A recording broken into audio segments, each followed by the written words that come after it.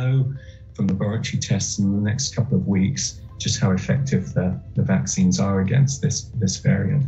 If we need to manufacture a Omicron-specific variant, it's going to take some weeks. 2 to 3 months is probably what we're looking at. Moderna's Chief Medical Officer, Dr. Paul Burton, Raywat Deonandan, is with the University of Ottawa. He's an epidemiologist, and he starts us off live at 3:07 on 680 CJOB. Good to talk to you again. Thanks for joining us. Is there a sense here that in the hours today we're starting to learn more about this, or are we still in a wait and hold for all the data to come in? I think we're still in a wait and hold. And there are two kinds of data to wait for, the laboratory data and the epidemiological data. The laboratory data tells us things like how effective the vaccine likely is based upon the antibody response and how many mutations are on it. And the epidemiology tells us probably how protective the vaccine is at the population level and how serious it is in terms of how many people it ends up hospitalizing. Any hints as to where this is all going at this point? It really is too early to know. But if you look at in South Africa, there is an incredible acceleration of infections. And that might be due to Delta, or it might be due to Omicron. It's probably due to Omicron, frankly. We also saw a dramatic increase in hospitalizations. Now, does that mean it's more dangerous? It might not be. That just might be the result of having more cases in the same proportion end up hospitalized. Keep in mind that South Africa has a very low vaccination rate, so we can conclude very little about the vaccine efficacy from this. That's right. And I think that was sort of the information that I was reading over the weekend was like, hey, remember, some of these places only have a vaccination rate of 23%, which is low. And yeah, when you have a lot more people infected just by the numbers, more people could wind up in hospital. But we were hearing, at least anecdotally, that the symptoms maybe weren't more severe. In fact, may have been milder than some cases. So it is really still guesswork here, and we really have to rely on people that are seeing it firsthand. That's exactly right. It's way too early to tell. And frankly, we've seen other variants emerge over the course of the year. Mu was one of them that was scary, and it didn't go anywhere because Delta held it at bay. This could be that scenario. Frankly, probably isn't. It looks so hypertransmissible. It probably is a real threat in terms of hypertransmissibility. It doesn't necessarily mean it's more serious. Let's wait and see. So is it important to see what we are seeing in terms of listening to people that are trying to get out of South Africa, to get out of some of these other countries that are seeing it happen? Is that the right approach to kind of lock countries down again? Yeah. Or by the time that we find out about it, is the horse already out of the barn? It's a good question. We already have cases in Canada, so there's an argument that it's too late. However, I think numbers do matter, and you don't want to introduce new seating events at airports around the country. I don't necessarily think banning flights from certain countries is going to help, because you can always come through different countries, and there are very few direct flights from South Africa to Canada, for example. Most go through Europe or the USA.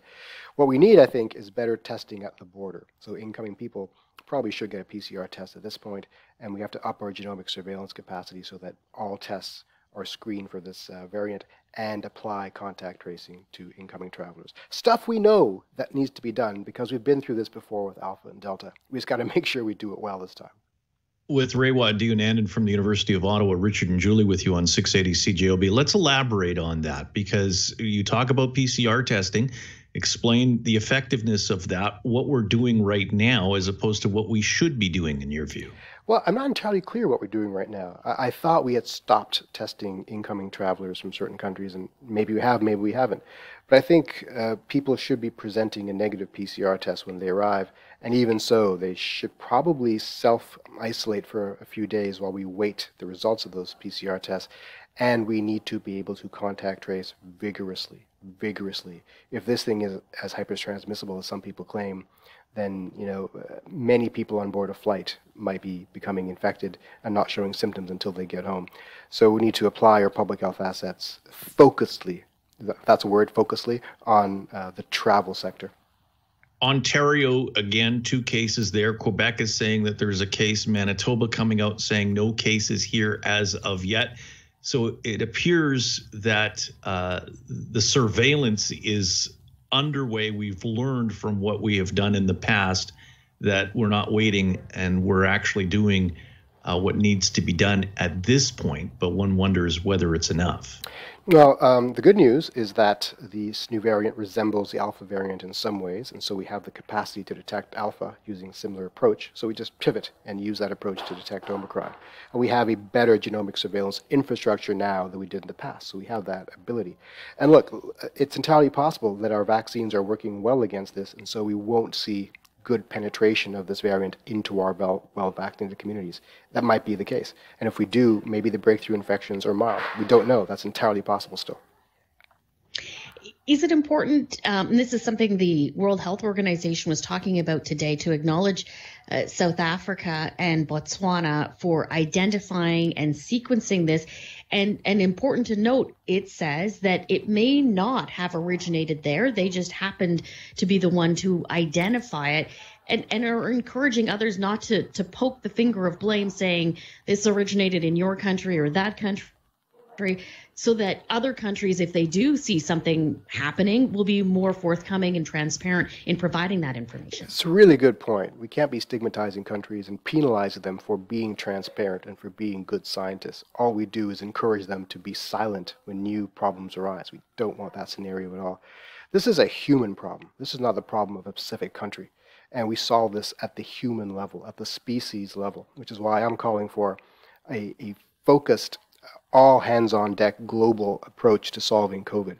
Manufacturing vaccines at an enormous pace, distributing N95 respirators around the world, do everything we can to stop this thing now so that we don't have to deal with this for years.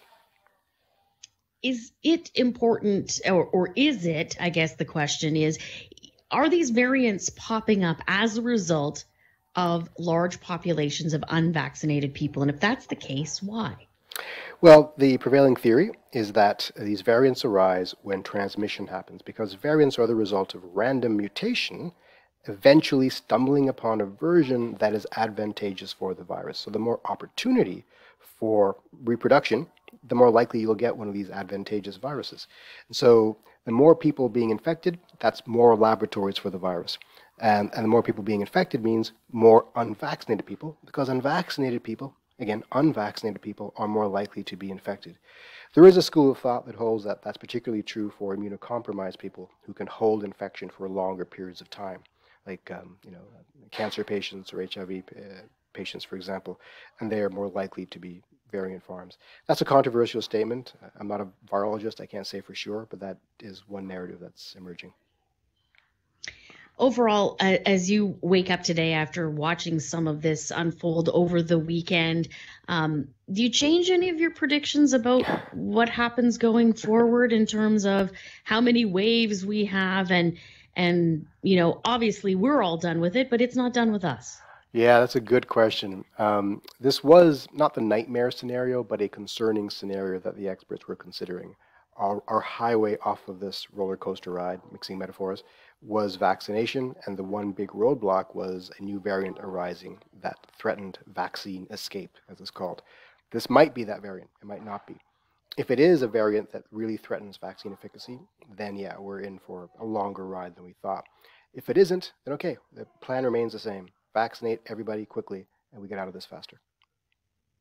Well, only time will tell, and it could be a difficult couple of weeks until we get some of those answers. Thanks for trying to provide us with some answers. Raywat Deonandan is from the University of Ottawa.